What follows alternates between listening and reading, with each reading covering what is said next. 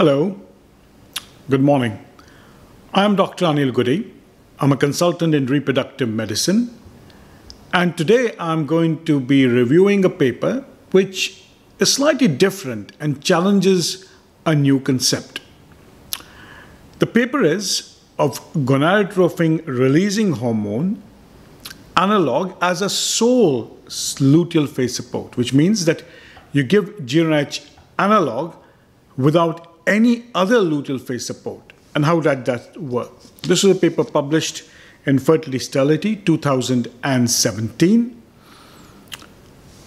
And it looked at a very large trial which suggested that we use GNRH agonist analog as a substitute for progesterone in the luteal phase. Traditionally, the luteal phase is supported in IVF by progesterone, either vaginal or injectable. And in this case, they used nasal agonist given every day instead of progesterone. It is probably one of the first studies of this large size. All stimulation was started on day 3. Again, you cannot use it in a long protocol. Either recombinant FSH or HMG was given.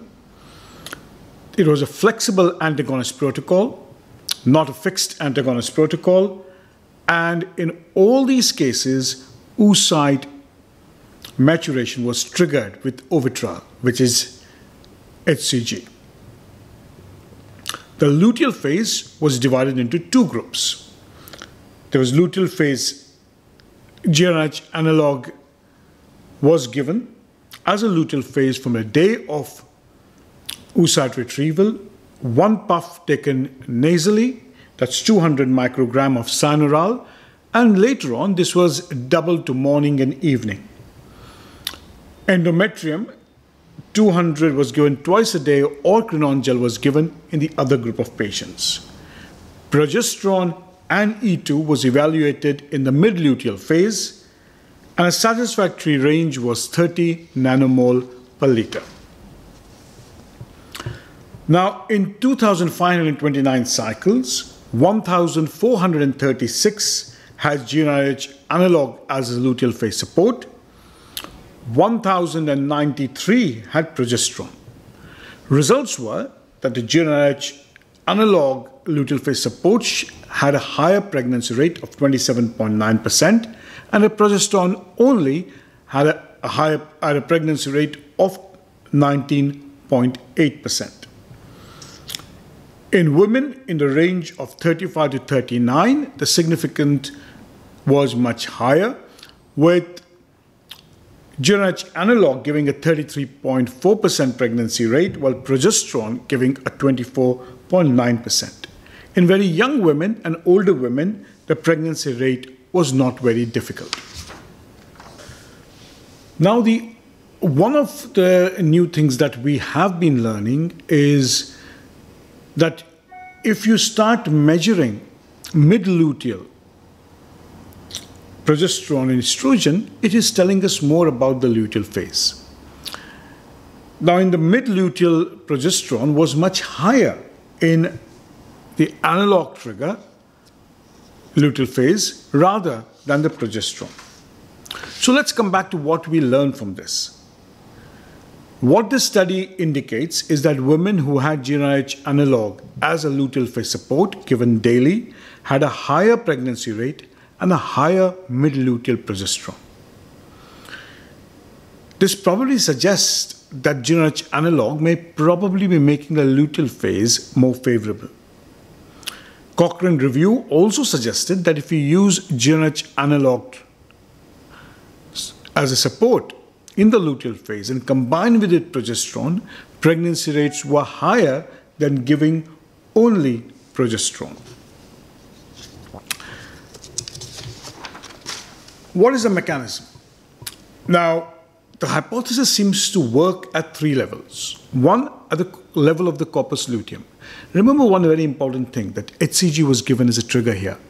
Analog was not given as a trigger. And when HCG was given as a trigger, there is some amount of luteal phase support that is already given. Now, when you continue giving GnRH analog, you are prolonging the life of the corpus luteum. And how do you do that? You do that because the analog triggers the release of LH, which starts supporting the corpus luteum. There's also evidence that it promotes the secretion of relaxin by the corpus luteum. Now the endometrium also changes. If there is adequate LH release, there's a positive impact on the endometrium with the growth of angiogenic factors. And it also seems to stimulate cytokine factors. At the end, for the embryo, the prolongation of the corpus luteum is always going to help the embryo to implant much better. Now the question is asked is, are GnRH analogs safe? Often when you give the long protocol, you sometimes see women who fall pregnant while in treatment. And there is good evidence of GnRH pregnancies. And this was done in 1998, it was a long time ago, where 340 women got unexpectedly pregnant while on GnRH analogs. The congenital abnormality was 2.5%, which is comparable to the general population of 2.29%. The pregnancy loss was 15% compared to that in the general population of 22%. So what we know is that if somebody does achieve a pregnancy while on GnRH analog, pregnancy rates still seem to be continuing reasonably well. With regards to GnRH analog depot preparation, we use it in long protocols. We see small amounts of the peptide for between 7 to 9 weeks. There is a long half-life and significant amount of peptide is formed in the blood circulation, but it does not seem to have a harmful effect. So in summary, you have probably a new way of supporting the luteal phase. Should we do it in all times? Probably no. Maybe in those rare cases where you don't want to continue HCG and you want to add a certain amount of LH in cycles which are an antagonist cycle where an HCG trigger has been given, this may provide an additional luteal phase. Something worth thinking about. It is not a routine practice, but what it allows us to do is it allows us to start thinking laterally. It allows us to start thinking about what happens in the mid-luteal progesterone.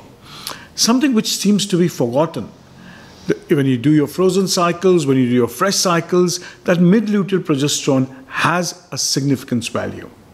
Again, thank you very much. If you do want to get involved in this project of teaching, please like the page and then share it. It allows us to further education. Thank you.